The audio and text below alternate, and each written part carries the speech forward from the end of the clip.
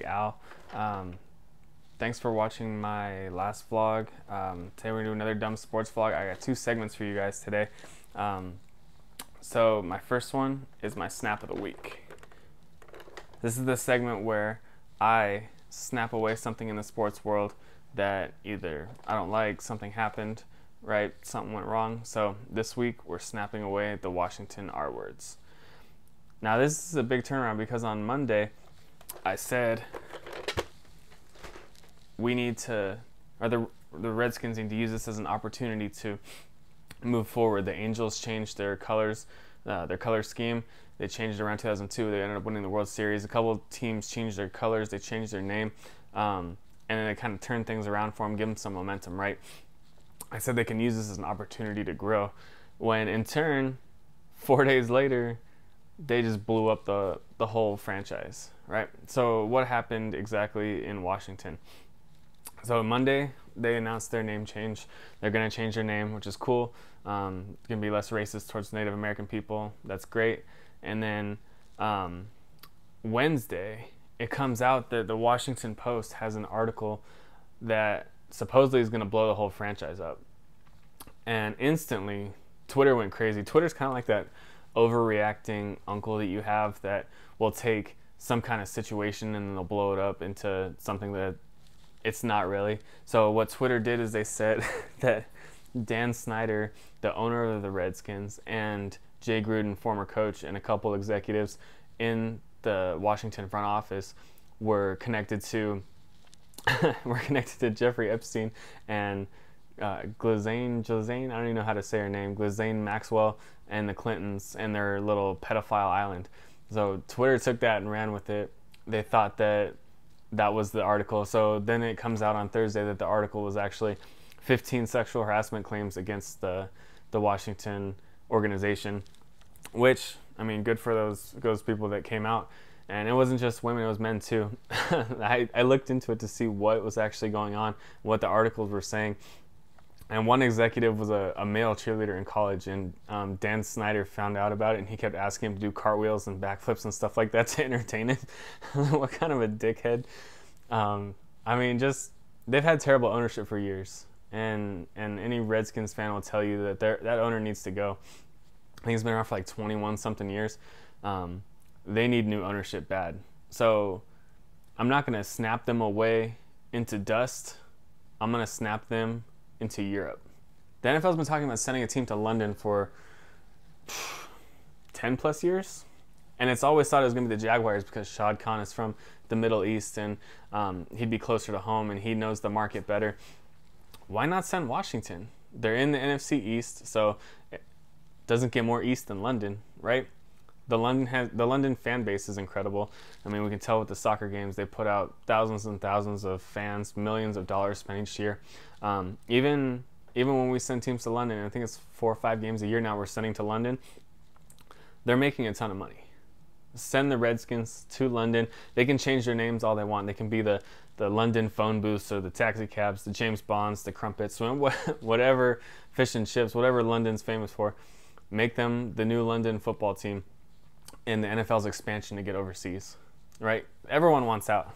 And the minority investors, the minority owners of the organization, they want out. They hired Moog and Company, which is a financial group, a group of financial advisors that they pretty much do this. They sell and buy the minority shares of teams. They worked with the Baltimore Ravens, the Miami Dolphins, the entire NBA organization. So they want out. They didn't hire some Joe Schmo to get them out of Washington. They hired the big deal.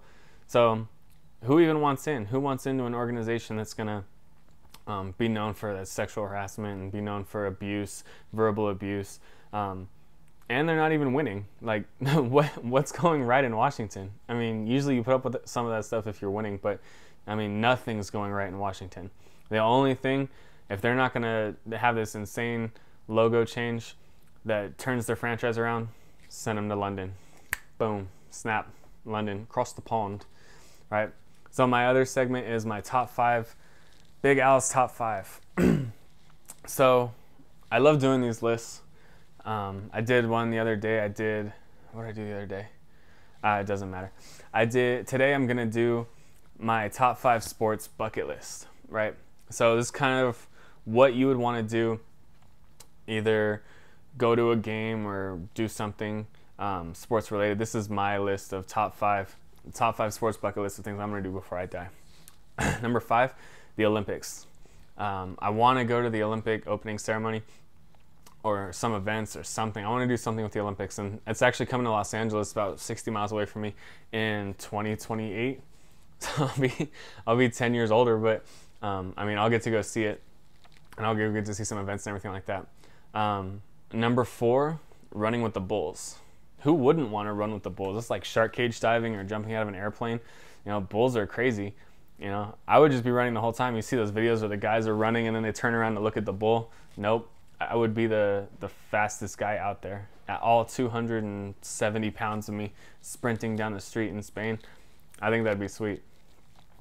Number 3, this is a new one. All right, so you have to have watched Home Game on Netflix. The very first episode, it's called Calcio Storico.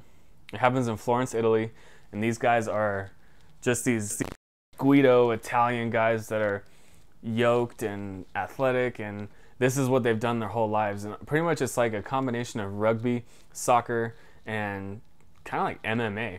And they just go back and forth beating the shit out of each other, and they do whatever they can to stop the other team from advancing the ball and throwing it in the goal. And these guys, I mean, they get so injured. And they do it once a year in Florence, Italy, and it's only in Florence, Italy. They just beat the shit out of each other. I mean, it's like football, but with no rules, like prison rules football, and part of like soccer, because I guess they're throwing the ball into the net. It's just unbelievable. Watch Home Game, at least the first episode. Watch the first episode of Home Game on Netflix. Man, I want to see that someday. They only do it once a year because these guys probably take a whole year to recover. Guys tear ligaments, they break bones, they break their jaws. I mean, it's nuts. All right, watch Home Game. All right. Number 2, I want to go to El Clasico. El Clasico is probably the biggest soccer game in the world. It happens in Spain between Madrid and Barcelona. Now, I struggled with this one because I've been to Barcelona and I've been to London. The people in London crack me up. Man, these guys, you watch the bar fights and all the stuff that happens over soccer games. These guys sing their British anthems and they sing in bars and stuff like that. I love those guys. So I thought about going to, I didn't know what was like a huge game in England. I know Manchester United, you got all their clubs out there pretty popular. But El Clasico, especially when I would have gone years ago with Ronaldo and Messi facing off against each other, but I feel like that's like one of the big soccer games you can go to in the world. So I'd want to go to Europe and see one of the biggest soccer games, either Clasico or one of the British soccer games. You know, those people go nuts, man. Number 1, Super Bowl. Who doesn't want to go to the Super Bowl? Any American that doesn't want to go to the Super Bowl is not even American, right? The Super Bowl, the creme de la creme. Man, I think it's coming to LA in a few years too. I got to save up like $5,000, buy a ticket to go to the Super Bowl. I don't even care who's playing. I don't care if the Steelers are in it or not. I'd go. I'd go if the Patriots were in it. I'd go if, you know, whatever team, the Ravens, whoever I hate the most, the Browns, I would go. I would go if I had the opportunity. So that's my number 1, Super Bowl, biggest game of the year, you know, probably around the world, just because, I mean, we love it so much and we put so many ratings and money into it. But that's my Big Al's top 5 sports bucket list. Thanks for watching another one of my blogs. You know, I'm sitting here goofing off, talking about sports, some stupid takes, just having fun with it. Like and subscribe. Follow me on Twitter. Thanks for watching, guys. Appreciate it.